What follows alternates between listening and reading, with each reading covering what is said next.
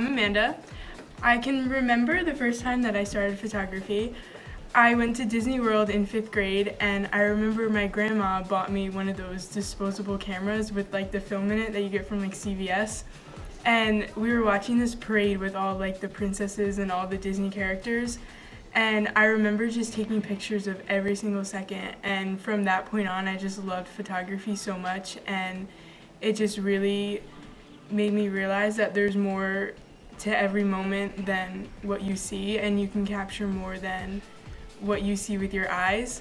So when I was in about 8th grade, I really got into portraits, and I just love the fact that you could take someone and really bring out their true beauty and take one aspect of someone and then make it into something so much more unique than it already is. So I did do landscapes and nature a little bit for a few years, and I like that, but I feel like anyone can just snap a picture of the sunset and then call it a picture, but when you really get close and in depth to something, it brings out more than what you see.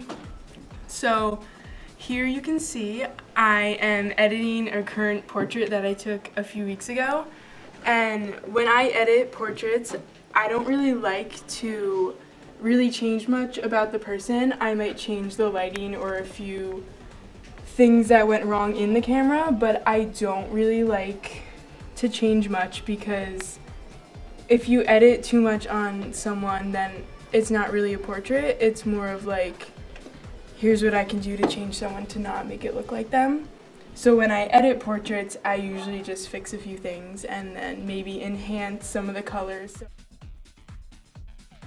Since 8th grade, I have had artwork sent to the Teen Arts Festival that is held at our local county college, and from there I have advanced to the Walk-Hill Valley Invitational Art Show.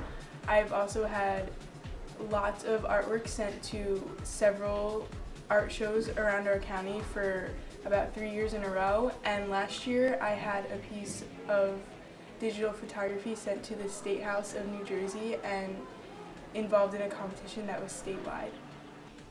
Amanda is one of my photography students. I was blessed to be introduced to her last year in one of my classes, and this year is very special because she is the first ever student who is taking AP Photo.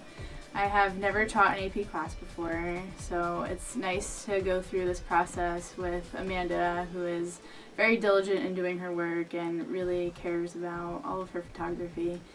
She has gone through kind of like a 360 of concentrations that she's wanted to do.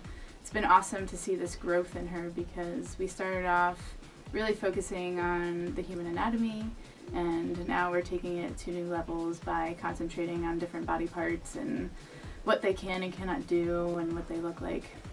Amanda has really inspired a lot of people around her too. She always has a great quality of work, and I'm really proud that she's actually going out into the workforce and she's working for Anthony Zaccardi Studios.